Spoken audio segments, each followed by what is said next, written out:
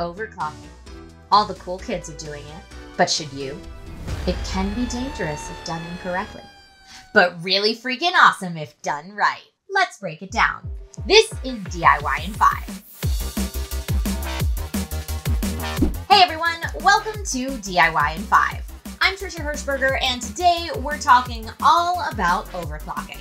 What is it? Why might you want to do it, and how to do it safely. If you find the tips in today's video useful, feel free to like this video, subscribe to this channel, and ring that bell so that you don't miss out on any future tech tips. Overclocking is a catch-all term for adjusting the standard specs on memory modules, CPUs, and GPUs to get better performance. For PC enthusiasts and overclocking aficionados, it's an art form and has its own subculture.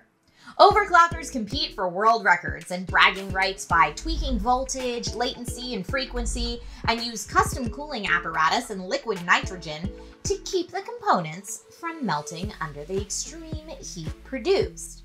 But those are the big leagues. Since there's a delicate balance between pushing your components to their limits and causing damage, how can you safely overclock to get better performance without going too far? In the mid-2000s, Intel, AMD, and NVidia came up with methods to allow simple overclocking through the use of profiles programmed onto the DIMM, which defined clock speed, voltage, and latencies. An ecosystem of checks and balances developed between the component manufacturers, motherboard manufacturers, and memory companies to provide a stable landscape for users.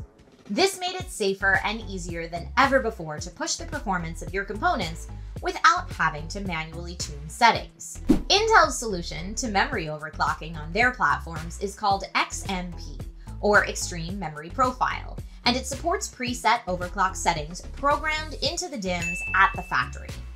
In the case of DDR3 and DDR4, each DIMM will have two overclocking profiles. One is aggressive, and the other is slightly less aggressive.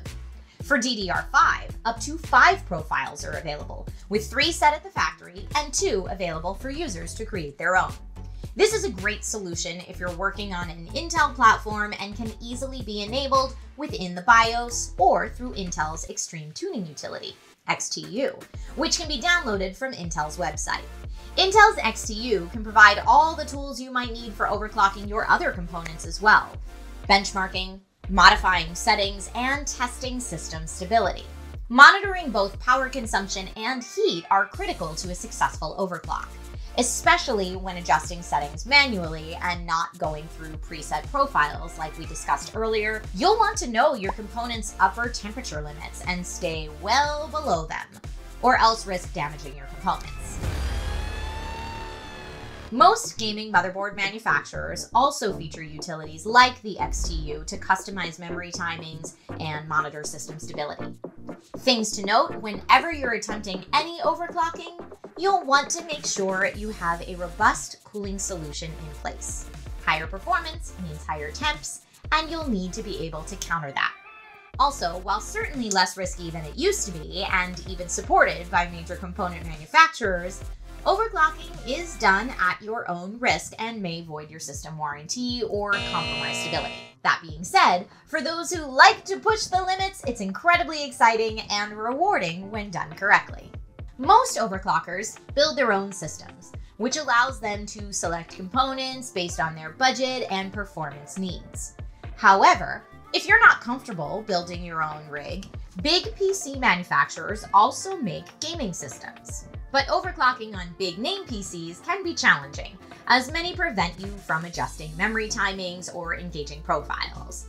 Especially challenging is overclocking on gaming laptops, where raising voltage can increase the heat and more quickly drain the battery.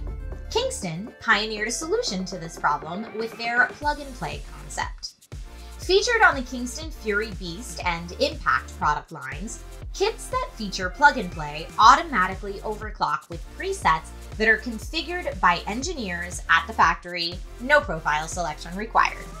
If you'd like us to do an overclocking step-by-step walkthrough on this channel in the future, let us know in the comments. And if you have any overclocking stories of your own to share, we'd love to hear them.